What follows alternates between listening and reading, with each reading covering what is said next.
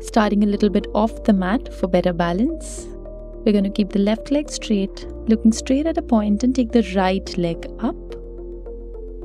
Inhale, we take the arms up and the hands in Namaste. Now I want you to keep the eyes focused on one point in front of you for better balance. And we want to keep the muscles of the right leg activated so the lifted leg is not falling as dead weight but is active. Exhale, we release the arms down and relax, keeping our eyes focused. Inhaling, we lift the left leg up, placing it on the inner thigh. With the next inhale, keeping the chest open and the biceps aligned to the ears. Hands in Namaste, staying with our point of concentration.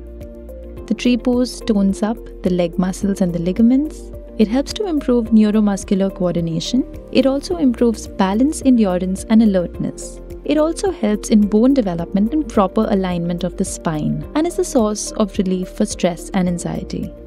Staying relaxed, exhaling, and release the asana.